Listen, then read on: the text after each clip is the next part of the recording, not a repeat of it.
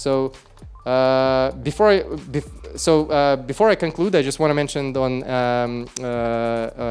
how we decided to build our models, especially for compliance surveillance.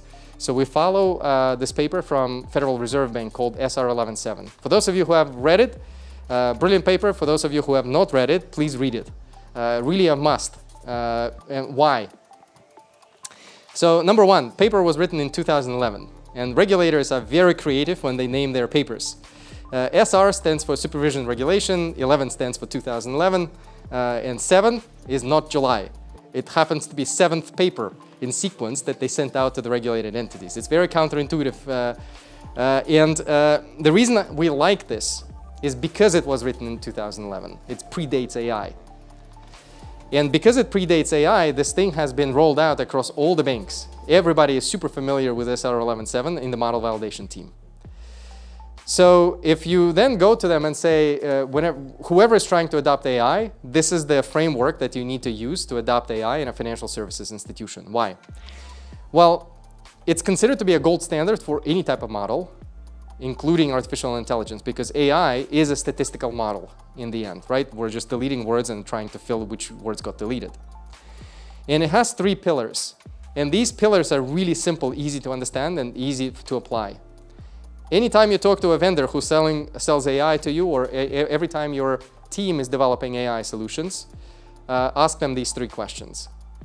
First thing, conceptual soundness. Can you explain to me in plain English how this model works? Hopefully, on the back of what we've just done today, you should be able to explain how the model was trained, what is a foundation. You should be able to explain the purple box, like how is it able to generate alerts, the dimensions. Like there's a lot of material here that we covered, but hopefully it's not a mystery anymore. And hopefully you're not going to walk away saying that it's a black box. We have no idea what's inside it. The second one is called outcomes analysis. So this is when you put in a question into the model, or you put in a true positive into the model and you wait for the response. We've done that actually in the first section of the presentation when we put in ping me on WhatsApp and we waited for it to explain back to us. So every time you put in that sentence, you're expecting for the model to generate some kind of response. The goal is for the model to generate accurate results, the kind of results that you would say like, yeah, this is actually correct. And what you want to do is do a lot of that testing. So ultimately with artificial intelligence, and this is what I was saying, unfortunately, AI is not possible for me to tell you what's the boundary of its capabilities. You have to discover it. The only way for you to discover it is to run outcomes analysis.